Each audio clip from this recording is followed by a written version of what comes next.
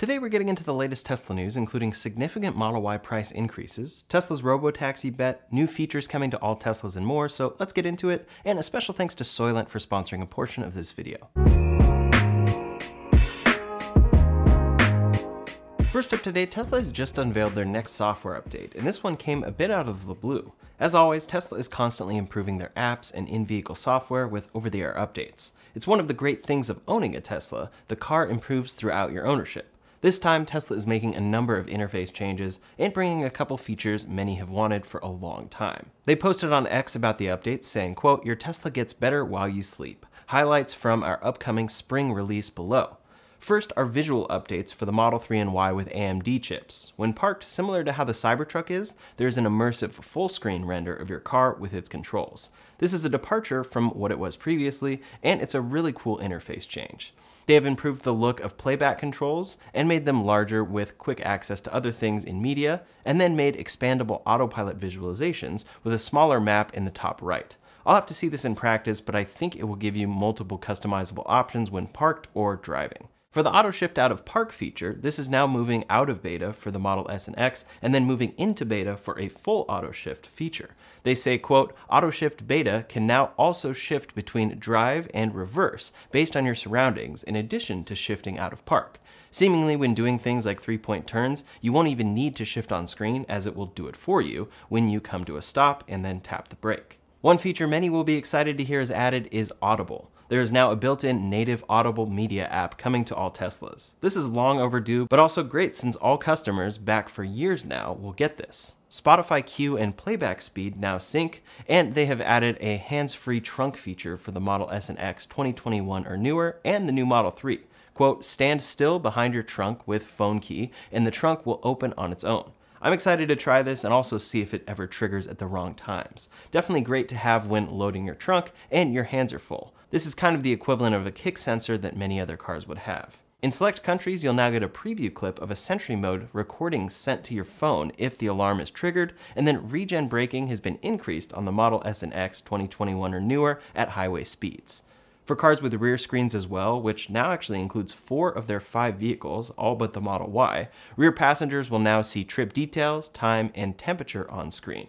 This is one of those updates that really shows how fun it is to own a Tesla. If you're like me, simple visual changes and updates help make my car feel fresh, but they're also bringing many other useful features with updates like this. This update should be coming soon, and I'm excited to see it. At the same time, many customers are still wondering, what about things like auto wipers? No mention of it here, so hopefully that will come in the near future. Some people are already seeing improvements in versions like FSD 12.3.3, but we'll have to see if they are truly improved at scale once everyone has those improvements and sees it in real life.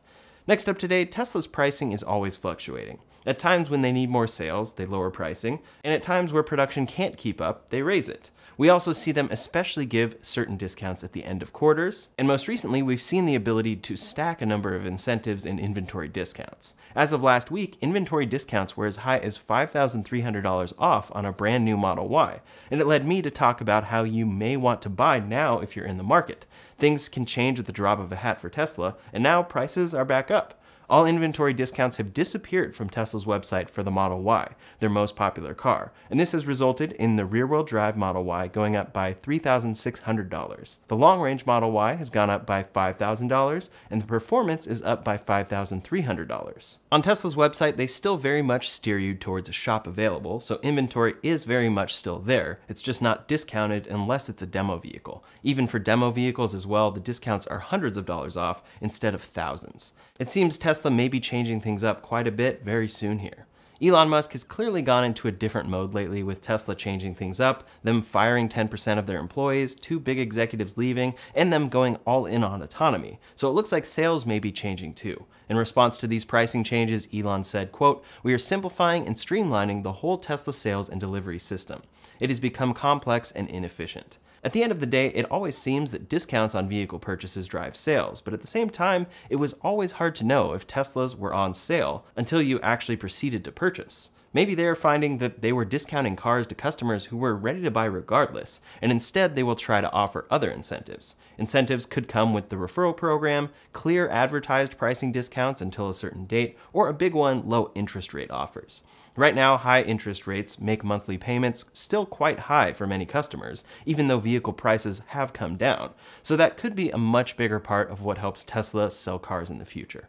We also saw them implement their strategy of pre-announcing a price increase to drive sales, and that again could be something we see. It's always a mystery as to when to buy a Tesla, when Tesla will introduce new options, and when pricing will change, but it seems things may be changing quite a bit. For now though, the Model Y has gone up in price, and I'm curious to see if this reflects demand outpacing production again, or if there's something else at play. Next up today, the idea of a robotaxi has been on Tesla's mind for a long time now. In fact, all the way back in 2019, they were talking about the robotaxi idea and how each could make about $30,000 in profit per year. In recent years, we've heard that Tesla is working on an affordable $25,000 car and a dedicated robotaxi. Recently, however, we've seen reports that Tesla's $25,000 EV is canceled. Elon refuted these claims, but this article still seems to have some accuracy to it, with sources saying Elon's directive is to go all in on robotaxi. Now we have more details that seem to point to Elon doing exactly this. Reportedly, Tesla was working on that $25,000 car that many have called Model 2, but internally it was codenamed NV9. Quote, Musk told Tesla's team in Austin in December 2023 that NV9, an expansion at Gigafactory Texas for the new, cheaper next-gen model, was a priority for 2024. Now this project has at the very least been postponed in favor of Tesla putting all resources into their robotaxi, and we can see the results pretty quickly. Tesla laid off 10% of their staff, and two top executives that we have talked about a lot over the years left, Drew Baglino and Rohan Patel. Reportedly at Gigatexas as well, quote, the project was recently completely defunded, and many people involved in it were laid off as part of the round of layoffs announced today. Tesla is going to focus on their giant data center for the robotaxi at Gigatexas. Internally, there is now an August deadline, which Elon announced shortly after these stories broke, and there seems to be some doubt for Tesla reaching that goal internally. These reports have further been confirmed by well-known Tesla sources like Chris Zhang, who said Elon has re-entered wartime CEO zone. This scene is familiar to the veterans of the Tesla community. Today, Elon decided to bet the entire company on robotaxi. In response to this, Elon posted, not quite betting the company, but going balls to the wall for autonomy is a blindingly obvious move. Everything else is like variations on a horse carriage. This clearly has been his thought for a long time, but FSD just wasn't there and always took longer than he expected. Now with the latest version 12 iterations, it seems he has regained his confidence. Next, I'd like to thank today's sponsor, Soylent. Soylent is a complete nutrition brand with a science-backed take on health and wellness. Healthy and balanced meals are often too expensive or take too much time to make, so Soylent makes foods, drinks, and powders that provide balanced nutrition in convenient, affordable formats. It's the perfect synergy of macro and micronutrients backed by science. Every ingredient has been validated through clinical research to work with each other and for your health. They're tasty too. In a survey of 40,000 people by Cantor Research, they were awarded Product of the Year, and their formula consistently beats both dairy and plant-based competitors on creaminess, smoothness, and taste. It's also extremely convenient since no refrigeration is required, and they are shelf-stable for over a year. Then Soylent has donated more than 6 million meals through their Soylent for Good programs in partnership with food banks, shelters, hospitals, and more. The first 500 people to click the link in the description below and use code SHA25 will get 25% off their first subscription with Soylent, so check it out. Obviously, there are two sides of this. On the one hand, if Elon ends up wrong here, this could prove to be pretty bad for Tesla going forward. And this seems to be what most people assume will happen here. Maybe they can still push through with this project and end up shifting to a drivable $25,000 car if they have to, but they could end up putting everything into this project and find it impossible to get to that next level. Next level being a level where a steering wheel isn't actually necessary, they accept full liability for FSD's actions, and they receive full regulatory approval. On the other hand, if Elon ends up right here, this could prove to be the best business decision ever made by a company. That's how it always works. Hindsight is 20/20, and many people are extremely split on this. They think it's a joke, or they have full confidence in Tesla and Elon Musk since people doubted the Model 3, Model Y, and Cybertruck. Clearly, we don't know the full story here, but it seems, based on Elon's biography, that this is likely what happened. Tesla has had a bit tougher time selling cars lately, so Elon came back in full force to shake things up and gave an extremely ambitious reveal date in August of this year for this car.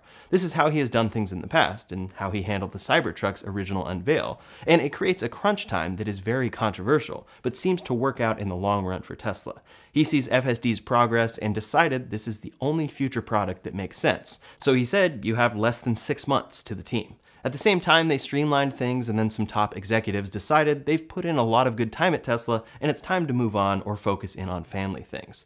Tesla is likely entering another intense phase internally, and it's well documented that it's very tough on employees. All that to say, the next year should be very interesting to see unfold. I'm excited to see that Robotaxi unveil, see FSD's progress, and see which way this story goes. What do you think will happen though? Will this succeed, or will it end up so delayed that Tesla has to shift plans and ends up somewhat behind on affordable EVs? Leave a comment below to let me know your thoughts. Next up today, the latest updates for the Cybertruck. As we talked about earlier, Tesla is always improving their cars with over-the-air updates, and the Cybertruck is no exception. Coming soon are some new software features, and one especially big one that fully impacts the driving experience of this truck.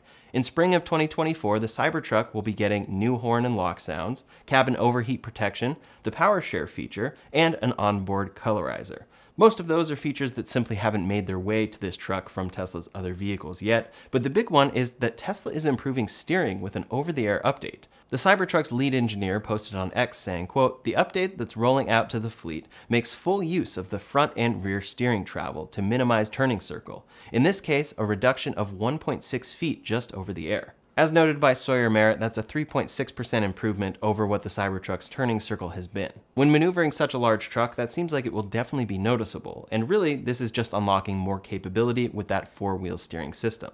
Updates like this are always exciting to see because they show the true potential of over-the-air updates. Things like a colorizer are cool and definitely fun to have, but seeing the way that Tesla can actually look at customer data, optimize a feature, and change it for everyone's existing truck, not just next year's, is very exciting. At the same time, there are still a number of features missing on this truck that point to it being released in somewhat of a beta form, as Tesla likes to do. Even though Tesla is talking a ton about FSD supervised and planning to go all in on their Robotaxi in the future, the Cybertruck still doesn't have basic auto steer. It has traffic-aware cruise control, but does not have auto steer or FSD, even though FSD is something included with all Foundation Series trucks. So customers are paying for the Foundation Series upgrade, a $20,000 upcharge, and paying for FSD with that, which still has no word on an arrival date from Tesla. So that's an example of an update customers will very much get excited for, but very much should have been there at launch. With that said, it appears the stop sale on the Cybertruck is still in place as they fix an issue with its accelerator pedal. It's not confirmed fully, but it seems that the accelerator pedal cover can come off of the pedal and get lodged into the floorboard, which is very much a safety concern. If the rumors there are true, we should see a fix in production pretty swiftly, followed by a recall of all Cybertrucks thus far. I guess the benefit there is we'll truly know how many Cybertrucks Tesla has delivered once headlines run all over about 5,000 Cybertrucks being recalled, or whatever the number may be.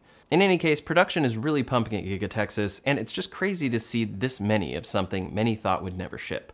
As for Cybertruck resale, it seems customers aren't having trouble selling, and prices have been dropping. We had previously seen some Cybertrucks going for double price, but now some are available for as low as a $40,000 markup. That's still a hefty markup, but it shows the difference between the Cybertruck and other crazy new cars. The Cybertruck is actually ramping. Within the next year, it will likely be hard to resell one of those for any more than Foundation Series pricing, but we'll have to wait and see. Next up today, a huge part of Tesla's innovative vehicle design is its internet connectivity. With this technology, they were one of the first automakers to enable automatic over-the-air software updates, along with a ton of other features. At the same time, they're able to collect a lot of user data in order to improve the functionality of these features. This connectivity started as 3G and was later updated to 4G LTE, but now they seem to be planning to upgrade it to 5G. In order to facilitate that upgrade, Tesla is considering setting up their own private 5G infrastructure. The company has added a listing on LinkedIn looking for a cellular systems integration engineer. They are, quote, looking for an ACE engineer to build a seamless private 5G service in between Tesla products and our private 5G infrastructure. They continue that they are looking to deliver a best-in-class connectivity experience for all Tesla vehicles and Optimus on Tesla premises. So not only is Tesla looking to set up their own 5G wireless system for customer cars, but their Optimus robot will also be able to access it. That does make sense as the AI technology that powers Optimus is growing and improving all the time, so it needs to be extremely reliable. 5G offers significantly increased speeds and latency over 4G LTE, so Tesla investing into their own service could lead to huge upgrades in connectivity. Updates could download faster, and Tesla could receive more high-quality data at a much faster rate. On the other side of things too, this could be something that allows their products to connect together. Maybe in the future they have a Robotaxi fleet and all of their cars are talking to each other on their own network and it's reliable. I imagine a big move like this isn't simply to improve the speed of their car's connectivity. Last up today, some updates from other automakers. One of Tesla's biggest competitors in the international EV market right now is the Chinese automaker BYD. They have made splashes around the world by offering electric vehicles at prices that many have found nearly impossible to compete directly with. Last month, BYD announced their cheapest vehicle yet, the Seagull compact car. That car comes in at the equivalent of around $10,000, which is an absolutely insane price. Its base trim can travel approximately 190 miles on a charge, which isn't great, but still very functional, especially when you consider the price of that car.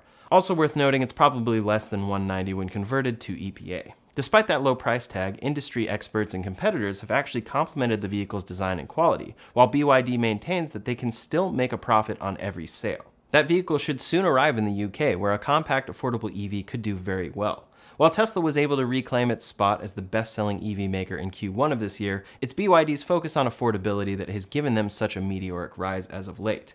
As BYD expands to more and more markets, offering fully featured EVs at prices as low as $10,000, then Tesla is going to need to start making big moves to stay on top, if that's their ultimate goal. While BYD does not currently sell vehicles in the US, they are exploring their options regarding building a new factory in Mexico to supply North America. If they were to build that factory, then they could launch a wave of affordable EVs into the US that might even be eligible for the US EV tax credit. I'm really curious to see if Tesla tries to compete in this regard, or if they simply go another direction with the Robotaxi. While Tesla has made headlines with the development of its exciting multi-purpose robot Optimus, it's important to remember that they definitely aren't the only ones pursuing this technology. A ton of other companies like OpenAI, Boston Dynamics, and perhaps even Apple are in the race to build a marketable robot. Any robotics project that Apple has going on is very much shrouded in secrecy. So while we do know that Apple has a team dedicated to robotics, we can't know for certain how it's going. Anything they're working on is surely in the early prototype stages and may not ever see the light of day. There does remain the possibility that Apple may eventually create a humanoid robot, though, that would be useful in completing household tasks or maybe put to work in Apple's factories. These have been the latest rumors as to what Apple is working on for their next big thing. While Apple is behind in terms of time spent on this project, what they do have is deep pockets. If Apple wanted to suddenly make a deep dive into robotics, they have enough money to bankroll a rapid development cycle or even acquire a company in that space. Robotics is a very promising field that Tesla and Elon Musk clearly see value in, so we'll have to see if Optimus may someday see competition from something that may genuinely be called an iRobot. That's all the latest Tesla news for today, so in the meantime, if you want to see my full review of the new 2024 Model 3 after 2 months, you can check out that video linked up here or in the description below. Thanks so much for watching, and I'll see you on the next one.